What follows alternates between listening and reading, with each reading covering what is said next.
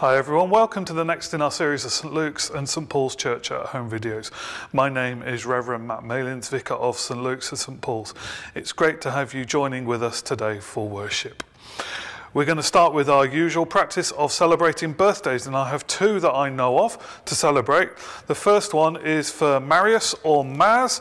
This were birthday biscuits coming your way. Happy 21st birthday. The second one is for Shelley Harrison from St Paul's. Shelley, happy birthday to you. Awesome.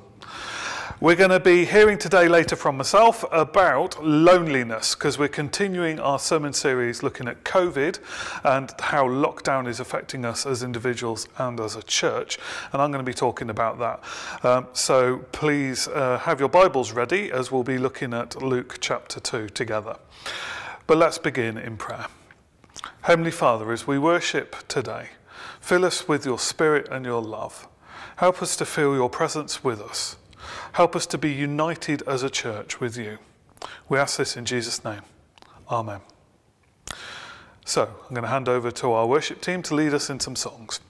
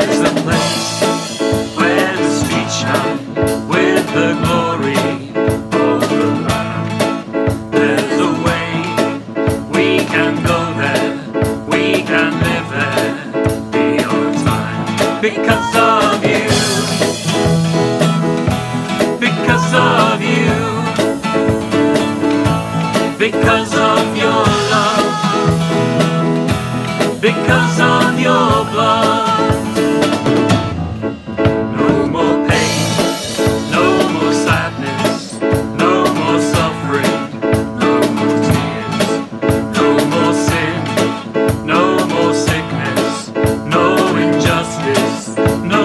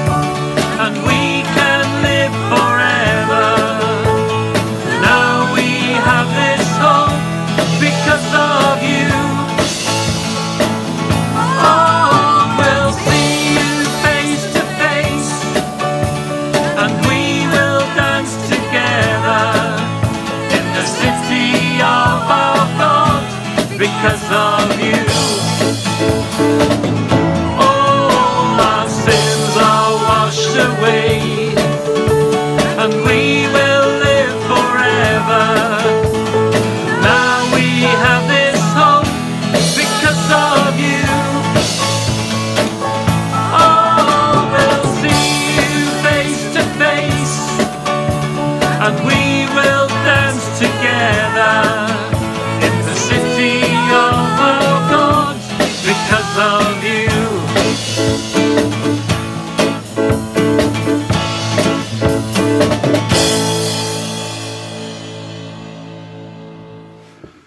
Good morning.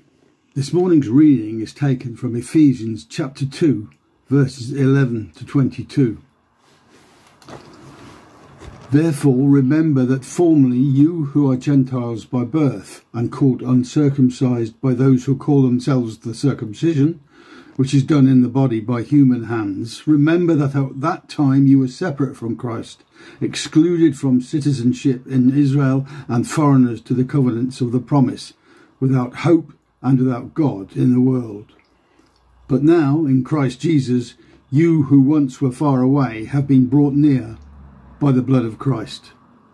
For he himself is our peace, who has made the two groups one and has destroyed the barrier, the dividing wall of hostility, by setting aside in his flesh the law with its commands and regulations. His purpose was to create in himself one new humanity out of the two, thus making peace, and in one body to reconcile both of them to God through the cross, by which he put to death their hostility.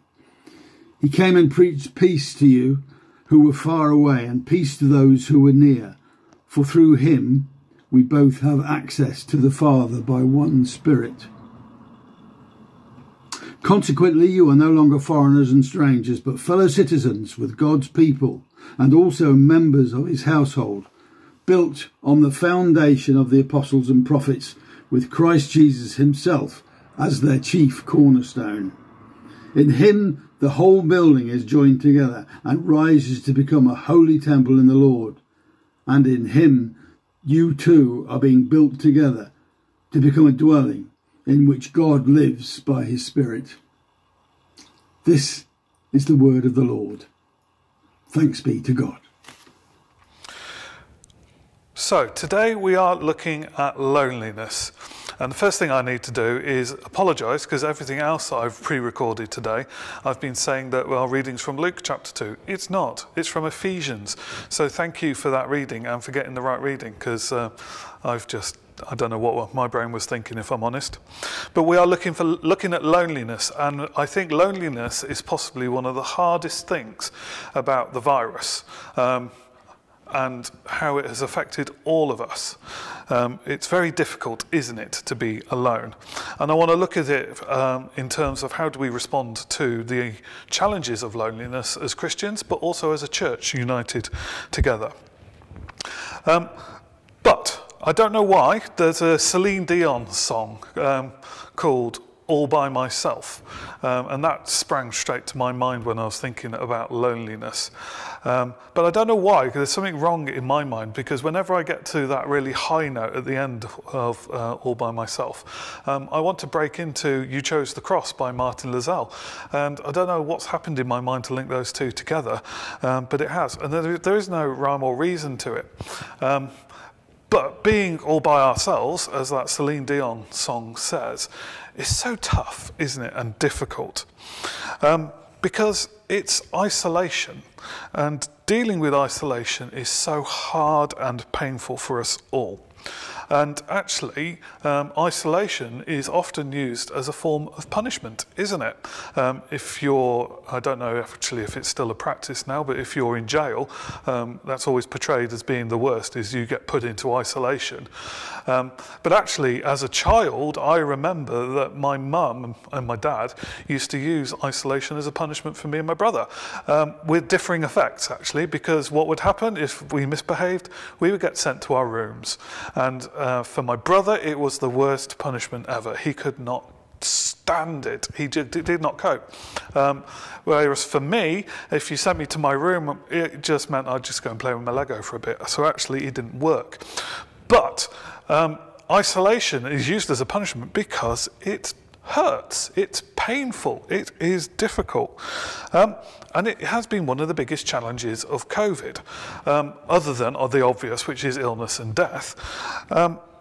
And actually, isolation has now been recognised in itself as a killer, because people are sadly dying because of loneliness and the effects that it has on our mental health and then our physical health.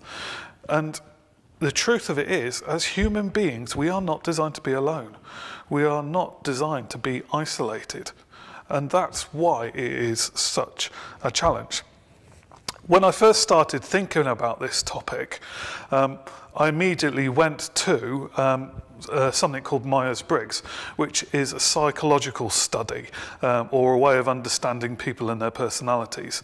And one of the measures Myers-Briggs uses is to establish as a person whether you're an introvert or an extrovert. And actually, it doesn't teach that you're one or the other. Actually, it teaches that it's a scale and you tend to lie somewhere in between the two. But whether you're an introvert or an extrovert isn't about how you are in terms of being a social person. It's all about where you get your energy from. Do you find being in a social situation tiring, or do you actually find it energizing? Me personally, I know I'm an introvert. When I go into social situations, I find it an effort, which means I have to rest afterwards. Whereas others who are extroverts actually find it energizing to be in a social situation. And if without that, they become tired through being lonely or isolated. Interestingly, Myers-Briggs was one of the things that Kathy and I did when we were first married. We did it as a church in Shrewsbury, and it was a very interesting exercise because me and Kathy came out as complete opposites on the Myers-Briggs assessments, which we found hilarious, especially as we were picked on all the way through the day, which were the day conference, because they used us as an example of how different people respond differently to different things. So whereas I'm an introvert, Kathy is definitely an extrovert. And actually the same for me and my brother, whereas I'm an introvert and can cope with being sent to my room because I will just play with Lego, my brother just falls apart because that idea of separation really hurts him.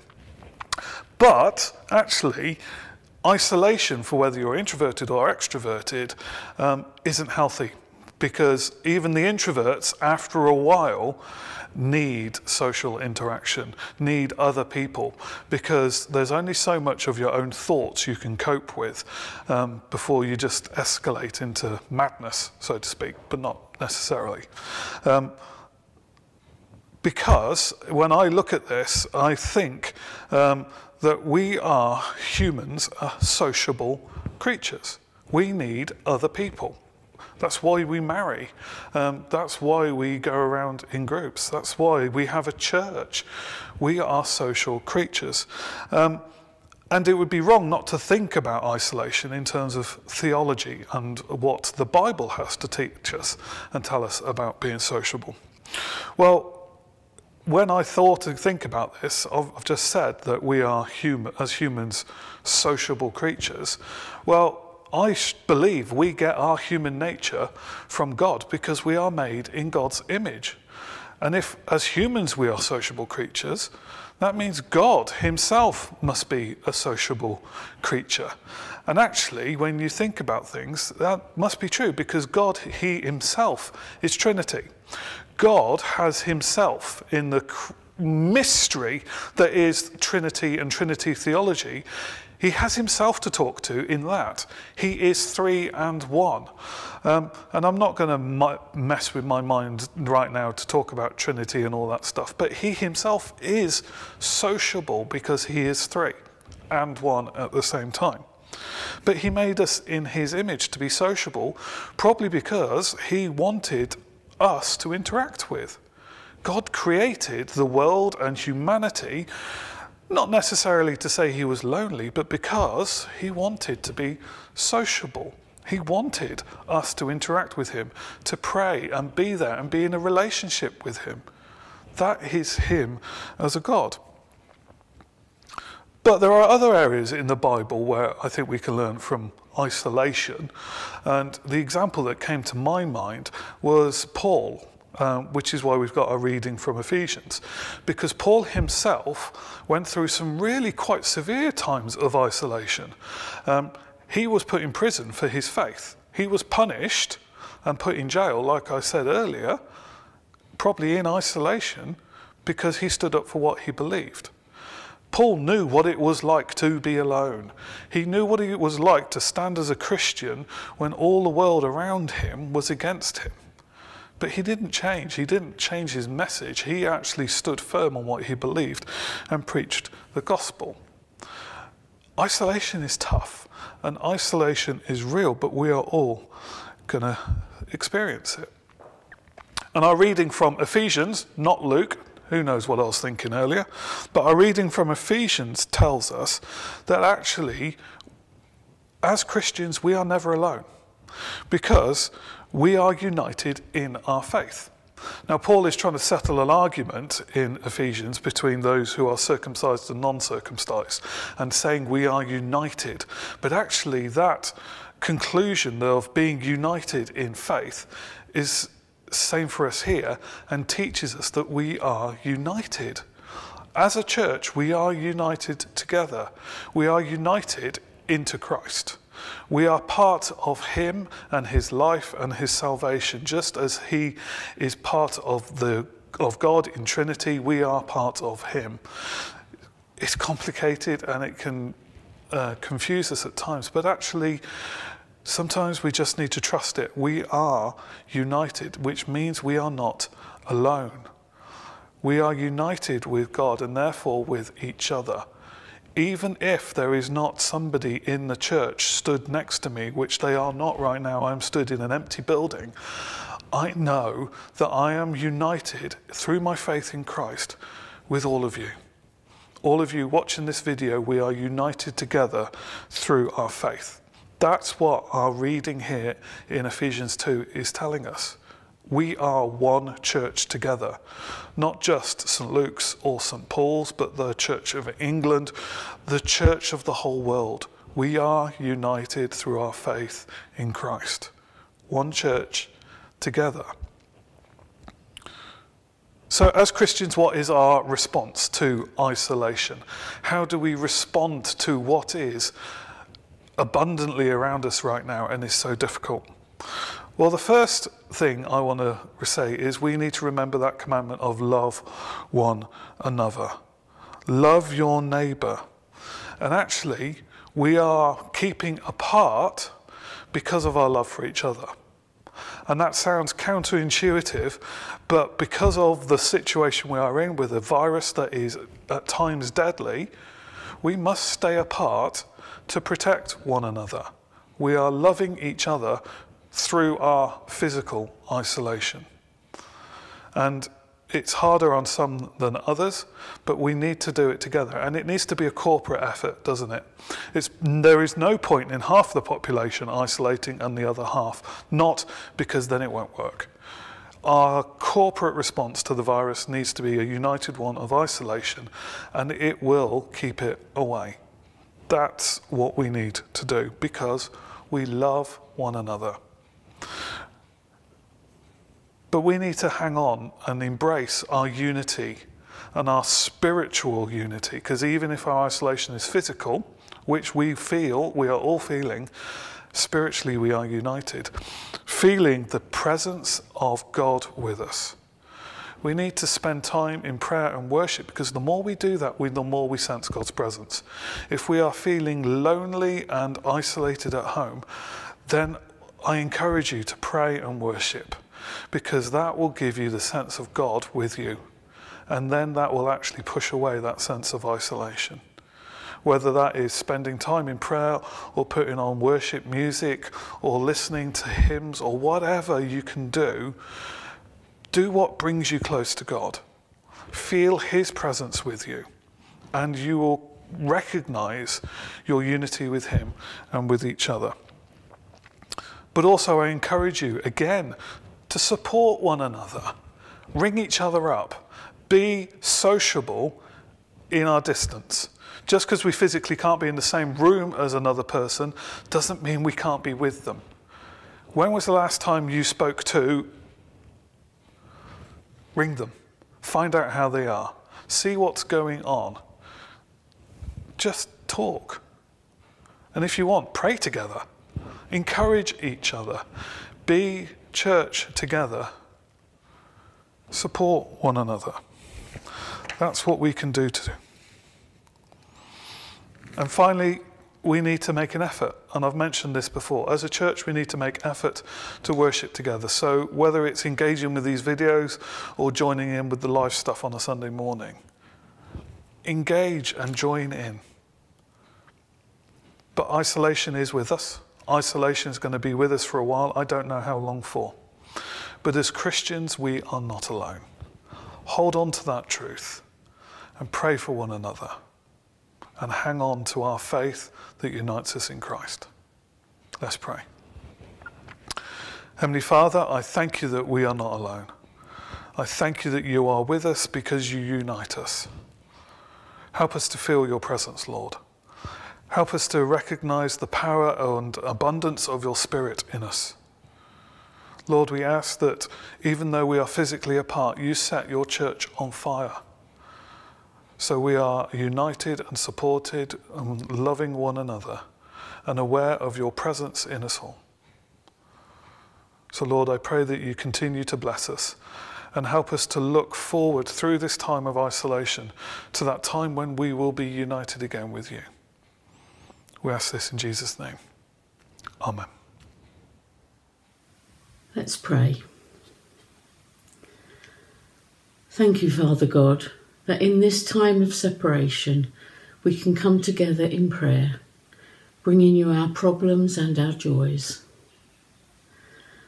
We thank you for the technology that helps people to work from home and stay safe.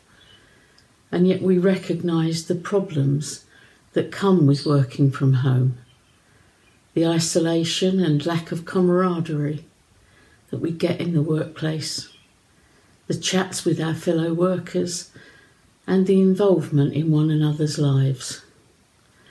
Please come and fill those gaps with your love and show us how we can reach out to one another. And we pray for everyone who puts themselves at risk by going to work to serve us in so many ways. The NHS staff, carers, teachers, delivery drivers, postmen, refuse collectors, shop workers, to name but a few. Father, please help us to play our part in keeping these people safe and showing them how much we appreciate and value what they do. Thank you for the technology that enables so many children to carry on with their education. It's amazing what can be achieved, but we know that there are many children who haven't got access to what they need to take advantage of what's on offer. We pray that you will show those in authority the way forward so that all children can have equal opportunities to move forward in their education. We know that many children are struggling with the effects of not being able to go to school, from not being able to meet their friends, not getting enough exercise, not having their normal routine. And so we pray that you will help them all to enjoy what they can do at this difficult time. We thank you for the technology that enables us to meet as a church to worship you whilst our buildings are closed. We know that this situation is far from ideal, and yet we are fortunate to have the means to gather remotely in various ways. Please help us to be aware of those people who would benefit from a phone call or a note to show that we're thinking about them and care about them, that we recognise their need for contact. Challenge us to meet those needs. So please be at work in us and through us as we wait for the time that we can celebrate your love for us together. We thank you for the technology that helps our health service in such amazing ways, for the successful rollout of the vaccines, for the doctors and the scientists who are working so hard to find ways to beat the virus. Please give them wisdom and understanding in their research. Release the resources they need and add your gift of healing to their efforts. Please give them your strength and compassion as they continue their vital work for us all. And finally, we pray for all who are sick, for all who are sad, for all who are worried and anxious. Please reach out with your healing, your comfort and your love to all who are in need. Give them hope and a new sense of peace. Amen. And now we join together in the Lord's Prayer. Our Father in heaven, hallowed be your name. Your kingdom come, your will be done on earth as in heaven. Give us today our daily bread. Forgive us our sins, as we forgive those who sin against us. Lead us not into temptation, but deliver us from evil. For the kingdom, the power and the glory are yours, now and forever. Amen. Before the throne of God above, I have a strong and perfect plea, a great high priest whose name is love, whoever lives and bleeds for me. My name is written on his hands, my name is hidden in his arms. I know that while in heaven he stands, no power can force me to depart. No power can force me to depart. When Satan tempts me to despair and tells me of the guilt within, how good I look and see him there, who made an end to all my sin. Because the sinless Saviour died, my sinful soul is counted free. For God the just is satisfied to look on him and pardon me, to look on him and pardon me. Behold him there, the risen Lamb, my perfect sinless righteousness, the great unchangeable I am, the King of glory and all praise. On with my Lord I cannot die, my soul is purchased by his blood, my life is saved with Christ on high, with Christ my Saviour and my God, with Christ my Saviour and my God. One with my Lord I cannot die, my soul is purchased by his blood, my life is saved with Christ on high, with Christ my Saviour and my God, with Christ my Saviour and my God.